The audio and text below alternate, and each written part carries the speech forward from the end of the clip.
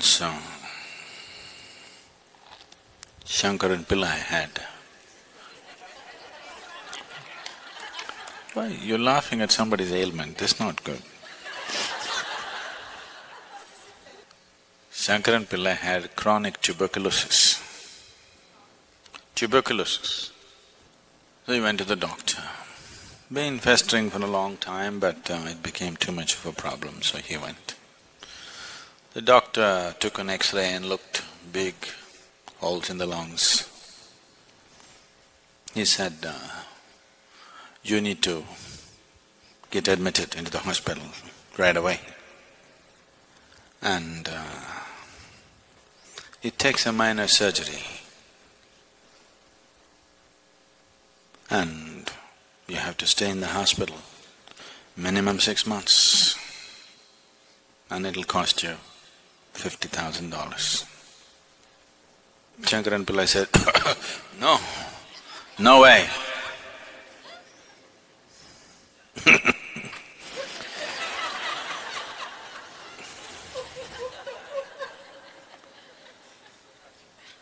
$50,000 for sure I don't have. 6 months, no way. I can give you $100, what can you do? Now, the doctor looked at him, looked at the X-ray, looked at him, looked at the X-ray. He said, well, for $100 I could touch up the X-ray for you.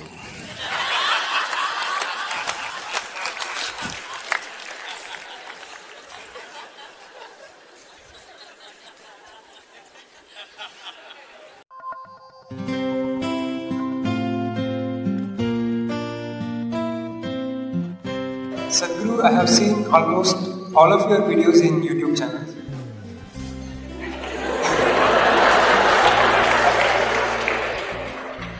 I feel totally familiar with most of the things that you talk in the videos.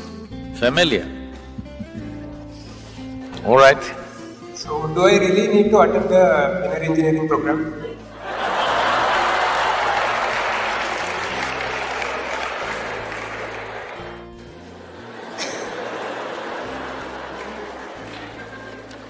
It once happened.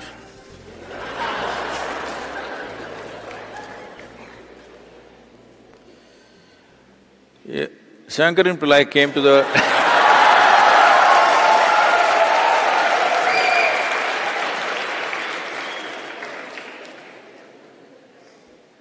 Shankaran Pillai came to the Mahamudra restaurant in Isha Life, Chennai.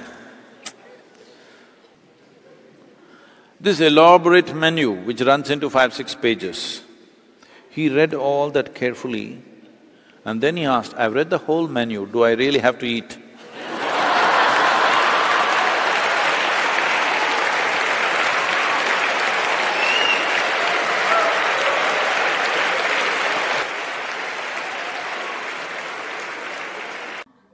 This happened. Shankaran Pillai joined Pentagon, he was working in Pentagon. Then he kept moving his work table from one office to another office, another office to another office, he went on moving around.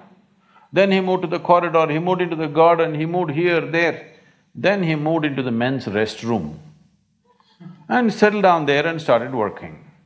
Everybody was looking at this, what's wrong with him, some problem? Initially they thought he's a Russian agent, then he thought he must be a Muslim terrorist. Then they thought all those things, then everything ran out, he didn't cause any harm to anybody. Then he settled down in the men's restroom and started working. So they told the Pentagon psychiatrist that this guy's gone loony, he's working in the men's room and he settled down and he's just doing his work there. So the psychiatrist just strolled in as if he wanted to use the men's room and started chatting. Then he found he was quite normal, everything was fine with him. He said, why are you sitting in the men's room and working? He said, I moved everywhere and saw. In the end, I find this is the only damn place where people know what they're doing.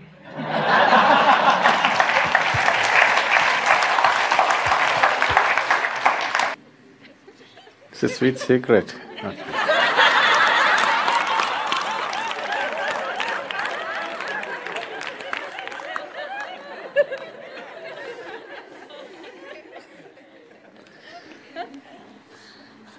So one day, Sunday, Shankaran Pillai met his three sons and told them, "You good for nothings, do something good in your life. If you do good things will come back to you." Yeah. Accent अच्छा है?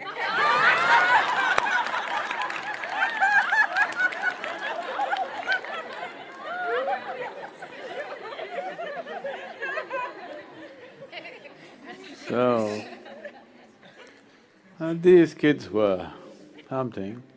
They said, "Father, what are good things? How to do good things?" Such a thought had never occurred to them.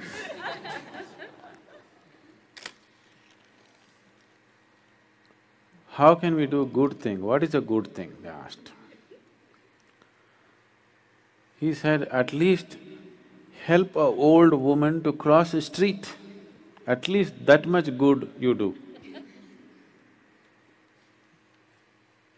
So they left. In the evening they came back. So Shankaran Pillai asked, "Did you do any good thing?" He asked the eldest son.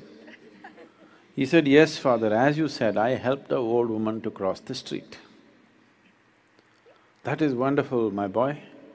He asked the second son. He said, "I also helped a old woman to cross the street." He thought, both of them? Maybe they were two old women, all right. He asked the third son, he said, "I also helped an old woman to cross the street." He said, "All of you found three old women to help them across the street today?" They said, "Who is talking about three? All of us together we helped one." What, it takes three young boys to help one old woman to cross the street? No, even we three were not enough. You know our cousin Ramu, we also took his help. He asked, "What is that? To help a old woman, three of you and Ramu also?" He said, "Yes, you don't know how stubborn this old woman can be." She did not want to cross the street. We held her by the four limbs.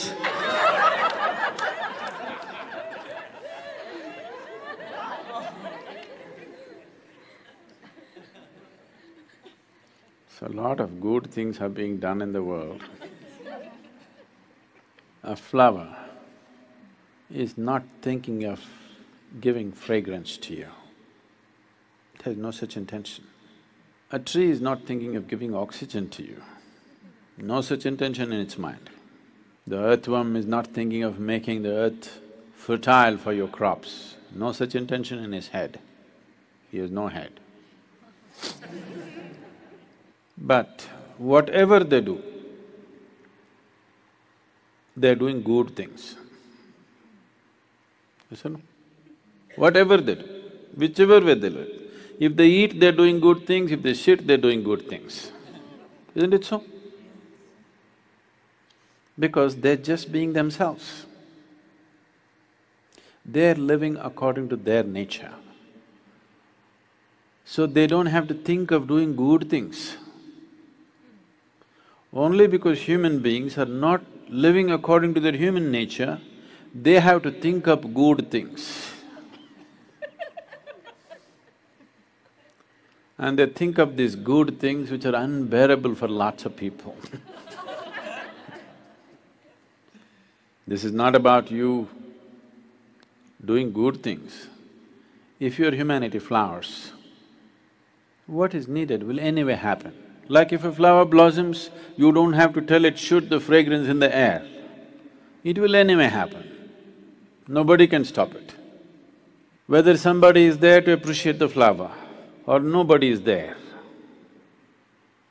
still the same fragrance will come. When you come more, when you do not come less, no such thing. All the time, on. There is no good way to be. There is a human way to be. if you overflow with your humanity, divinity has to descend, it has no choice. If your humanity is constipated and you're trying to be good and good,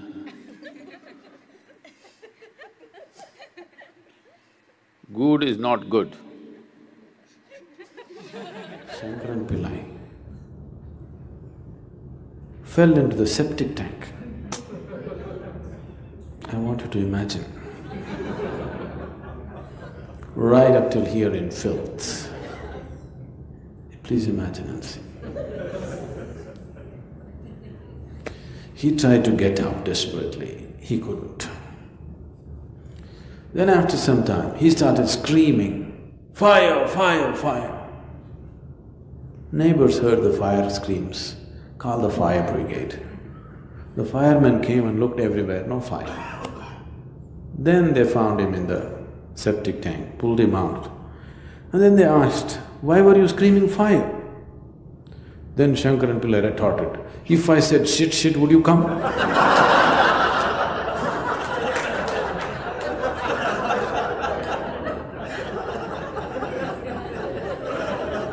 You must do the right thing, otherwise it doesn't work. So just working hard will not do. You must do the right thing, otherwise it doesn't work.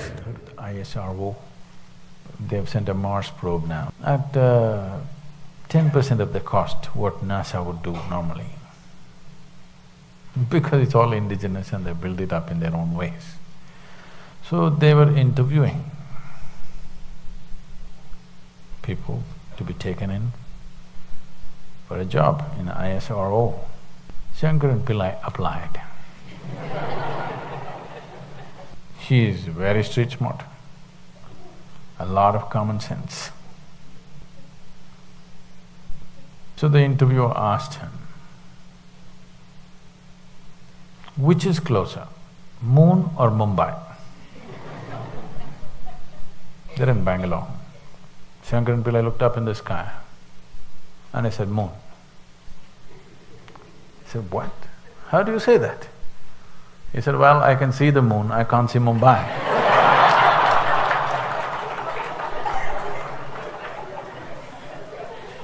So, this kind of sense goes well in certain things.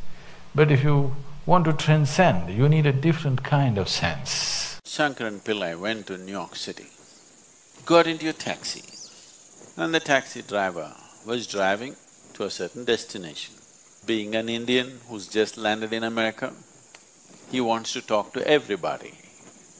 Well, after all, we're Indians. So taxi driver, he started talking, and then taxi driver also opened up. And then when the destination came nearby, he wanted him to stop, so he put his hand in that small opening and touched him on the shoulder. "I want to stop here." The taxi driver jumped out of his skin and lost control over the car and went and hit a tree and went up the tree and stopped like this. And Shankaran Pillai had a bleeding nose and he said, What did I do? Why did you just jump like this? I just wanted you to stop." He said, "You don't understand.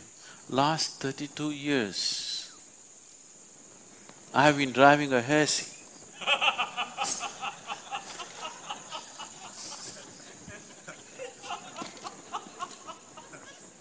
Never ever my customers ever did this." That is, he's been working for an undertaker, so his customers are always dead.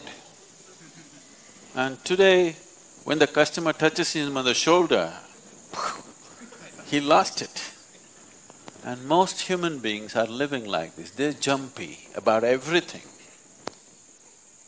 They're jumpy about everything because they're living with the dead. If you live with yesterday, you are living with the dead. please understand, look at this carefully. Everything that you are, your personality is crafted from that which is dead. Your eyes are colored with that which is dead. From what happened yesterday, you look at everybody. So you're living with the dead. And in case something alive happens, you will be jumpy, you will jump out of your skin. You will see, when we initiate people, something comes alive little bit, people are jumpy, what's happening? You're coming alive. You've been dead for a long time. This is called raising the dead. Once Shankaran Pillai won the Meghalaya state lottery. That's still on? Is it still on or gone? No lottery? Okay, at that time. 1984. We changed the date, what's the problem? After all, we made up the dates. We can use it the way we want it, isn't it? Not now, 1984, he won a lottery. And people gathered, press gathered, and everybody said, wow, we won a lottery. 56 crores. You heard those days, isn't it? So, how did you get this lucky number? So Shankaran Pillai said, I had 3 consecutive nights I had a dream. In the dream, it said, number 8, number 8, number 8 3 times. 3 times it appeared, 8, 8, 8.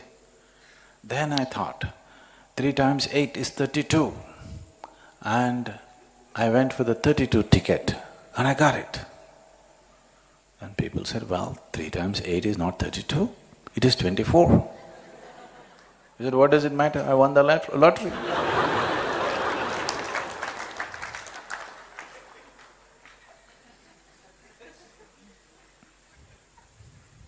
So I'm telling you, existence does not fit into your logic.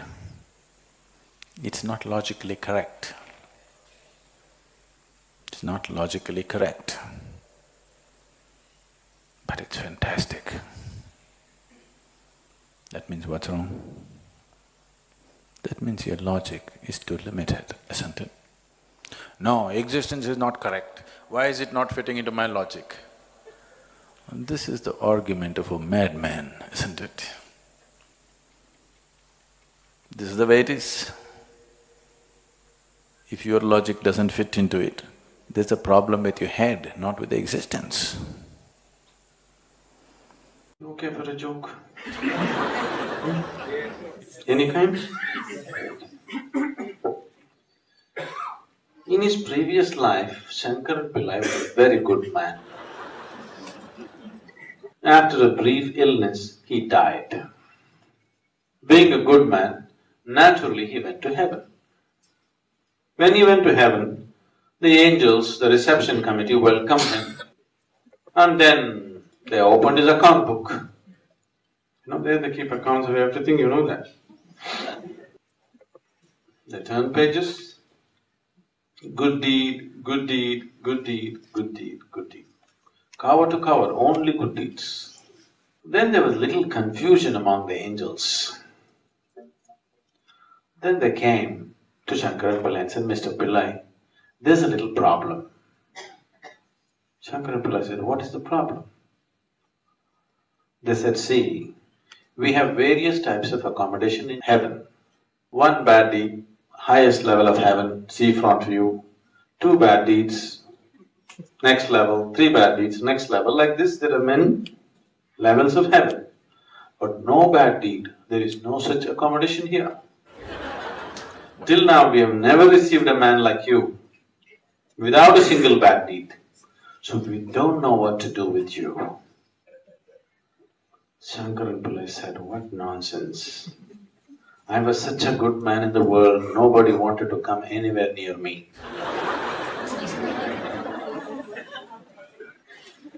I just lived with the hope of going to heaven. Even here a problem? What kind of nonsense is this? Always I was told, being a good man, I can go to heaven. And when I do a good job of it, you have a problem. Then the angels met among themselves, had a discussion, and they said, don't you worry, Mr. Pillai, we have found a solution. We are giving you 3 hours extra life. Your body is still intact anyway.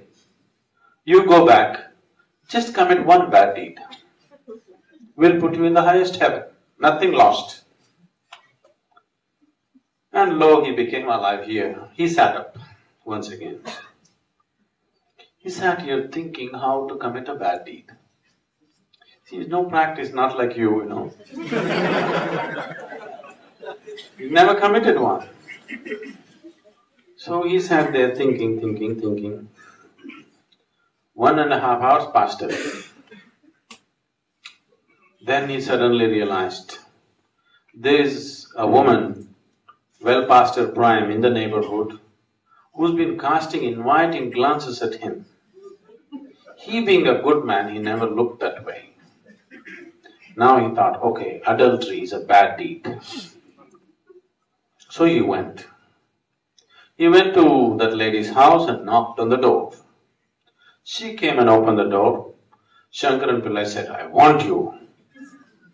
Why, Mr. Pillai, they told me just yesterday evening that you're on your deathbed. What is this? He said, it doesn't matter, I want you. He went in.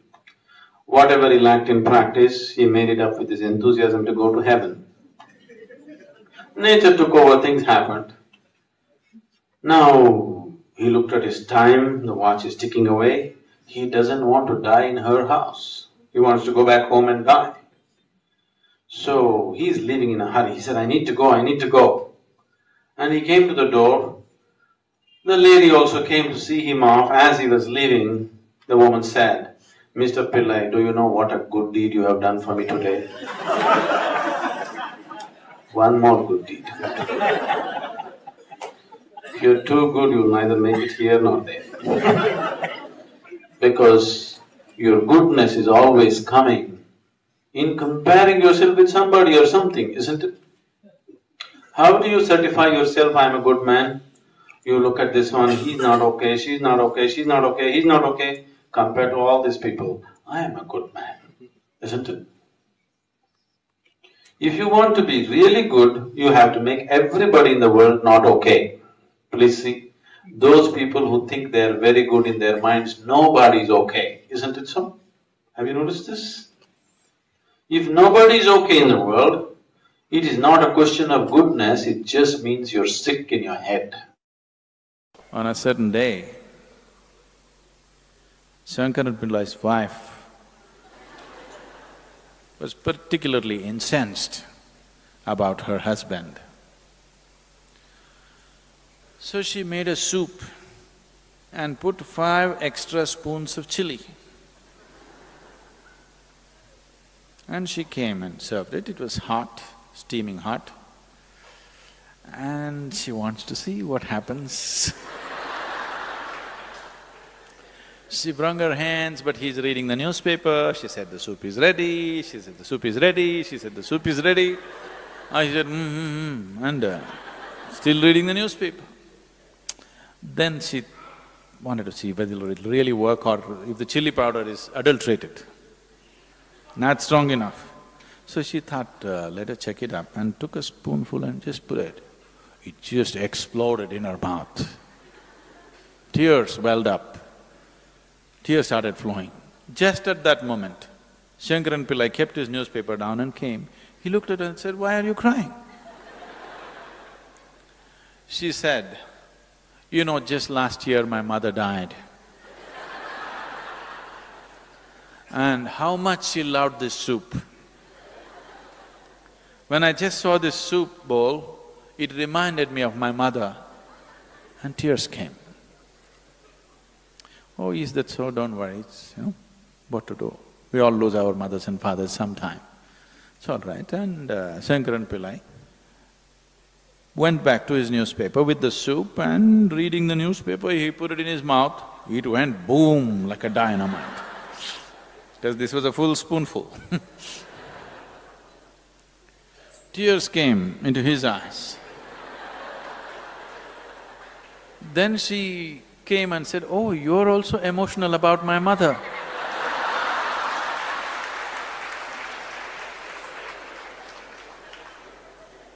He said, "No, I am not crying because your mother died. I am crying because that good mother left and she left you here and went."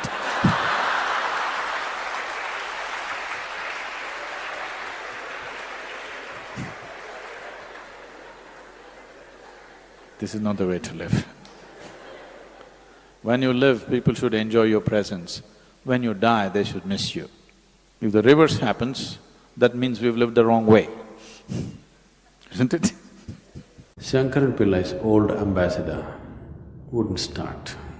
Does anybody still own ambassador? No? All of you evolved out of it. His old ambassador wouldn't start. So he went home. He had a kitten at home. He brought the kitten, harnessed it to the ambassador. He said, "Go, let's go, let's go." People looked at this and said, "Are you crazy? Can this little kitten pull the ambassador car?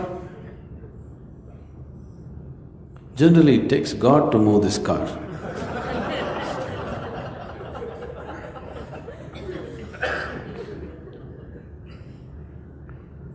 "What are you doing?" Shankaran Pillai said, "Don't you fool yourself, I have a horsewhip."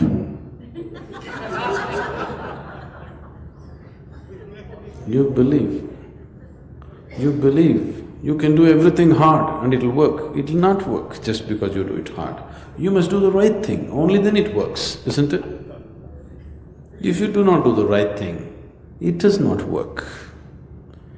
People who are successful not because necessarily they work hard, they just know what's the right thing to do. This is the biggest problem.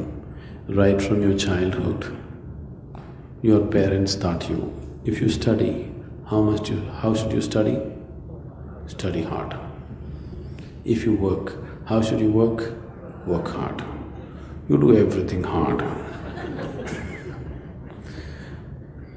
If you do things hard, things won't happen. It'll become a donkey's life, just doing everything hard. Nobody told you, you must study in joy. Nobody told you, you must work in love. They told you, you must do it hard. They made their lives very difficult for themselves. Now they are ensuring that your life becomes difficult too. Why do you work hard? What are you working hard? If it's hard, give it up. If you can do it joyfully, you do it. Otherwise, don't do it, isn't it? Isn't it so? If you're going to make yourself miserable in the process of working, what use is your work to yourself or to anybody around you? You just sit at the temple gates and beg and eat, it's better. Somebody will throw you 1 rupee, 2 rupee. You eat out of it, at least that you do joyfully. Sit there happily, eat what people throw into your bowl. If you're going to make it so hard for yourself, I'm sure you're making it very hard for everybody around you, isn't it?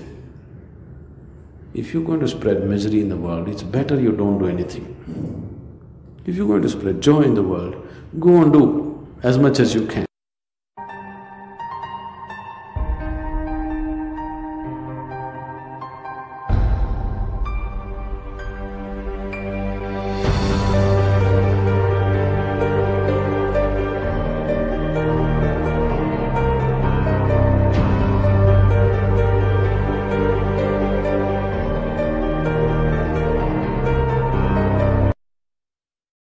It once happened that Shankaran Pillai joined the United States Navy. And quickly he rose through the ranks and became an admiral. And he was captaining a large battleship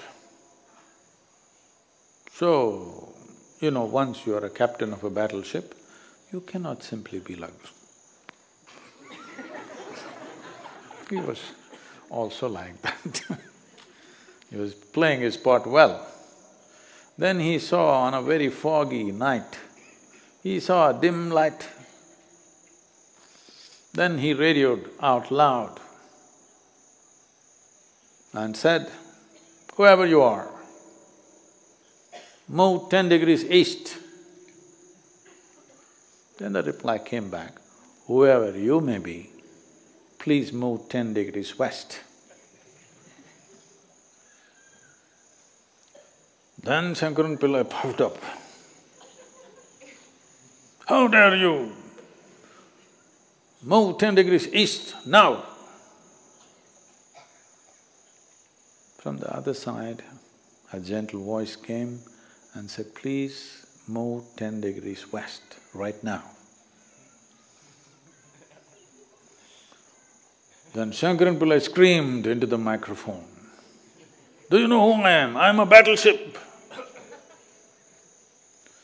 From the other side, the voice came, "I am a lighthouse, it's your call."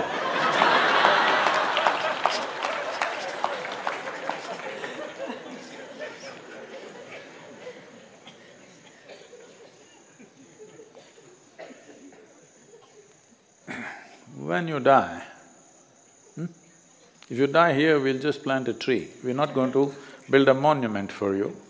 We'll just plant a tree, but somewhere else you die, they may put a monument for you.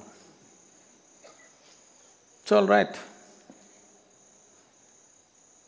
But when you're alive, you should not act like a fixed monument. You must be flexible, willing to dissolve, malleable. Malleability is important. Otherwise, how to work with monuments? You can change the shape of the monument, but still it's a fixed shape. You may be like this, I'll make you like this, but what's the point? Instead of this, you become this. Same thing, in a different way. So, it's time it's time to understand all the problems of individual nature are generated from within. And we don't have to solve problems that we create, we just have to dissolve. Problems that you create, you don't have to solve. If there is a problem in the situation, yes, we have to solve. But you have a problem within you, solution is not what you need, solution is madness. Solution means, for an illusion, you're creating an illusory solution, something that you make up. For that, you create one more solution that you made up once again. No, you just have to turn off the problems. You're going through a certain drama, only thing is you're a lousy director. That's all there is. Instead of improving your direction, now you're trying to find a solution for a situation in a drama. It's like people watch a cinema and come home and they have big arguments about what happened there. So, the thoughts and emotions that you create, you don't have to find any solution for it. If you just turn it off, it's gone. If you find solution, you moving towards insanity. Because you create a ghost and you create a ghost buster. The ghosts that you create, you must learn to play with them. Hello? I'm saying if nobody willing to play with you, you have to play with somebody, right? So the ghosts you create, if you like them, you play with them. If you don't like them, turn them off. But Sadhguru, they keep coming.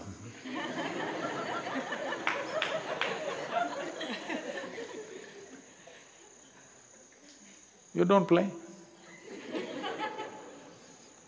Don't like to play with them, don't play. They come and go. Never it ever happened that one thought remained for more than a moment, isn't it? It comes and goes, comes and goes. Let it come and go.